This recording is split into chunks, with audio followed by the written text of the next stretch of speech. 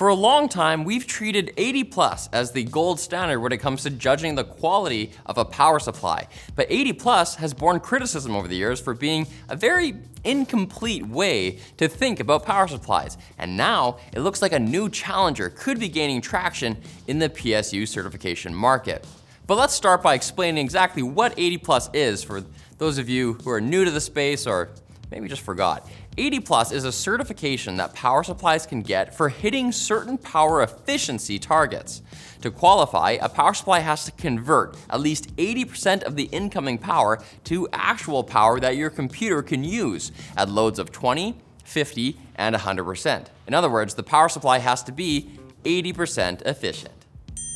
For example, let's say you have a 750 watt power supply.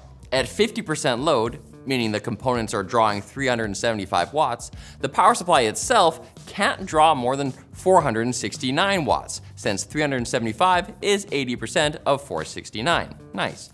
The extra wattage that is not getting to the components is lost to waste heat or goes back to the grid. To get a higher 80 plus rating like bronze, gold, or platinum, the efficiency at each load point has to be greater, which not only means bigger savings on your power bill, but usually implies that the power supply itself is made with better quality components that will last you a longer time. This sounds straightforward, but there are some real holes in the 80 plus system that can not only mislead buyers, but that some manufacturers have used to game the system.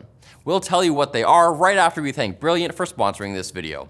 Brilliant is a hands-on, interactive way to learn STEM topics. They offer thousands of courses with new topics to learn each month, like their everyday math course. Simply honing your ability to learn and think will translate into everyday aspects of life. Their services can be used to supplement a college education, or you can use them if getting smart is just a passion of yours.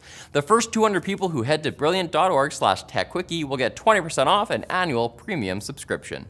One big issue with 80 plus is the paradigm of only testing power supplies at 3 specific load levels. While the idea behind it makes sense, take samples from light, moderate, and heavy workloads, the amount of stress you put on your power supply is highly variable, meaning 80 plus might not be a good indicator of how your PSU will behave under the conditions that you specifically use it for.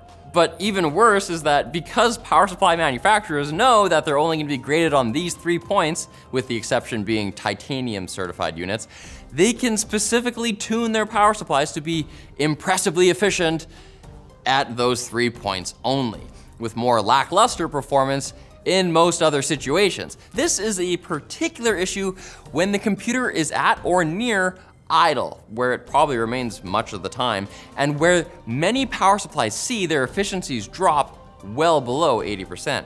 And there are also concerns around the testing process itself, as it's been reported that manufacturers have sent cherry-picked or even specially built units off for verification that are not representative of what most customers would be buying.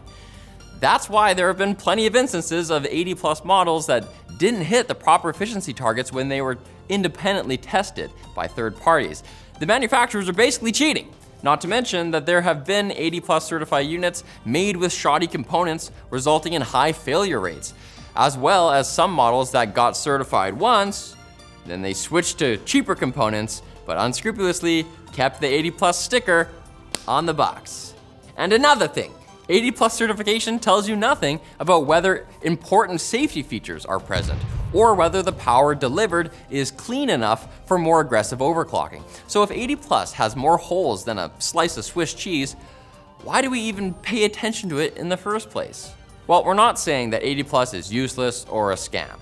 It's fine as a starting point when you're looking to buy a PSU, but in addition to the 80 plus rating, you should find reviews from folks who know what they're talking about, preferably involving a teardown, and look at the components inside the PSU to make sure that your power supply won't fail or explode on you when you're putting it through its paces.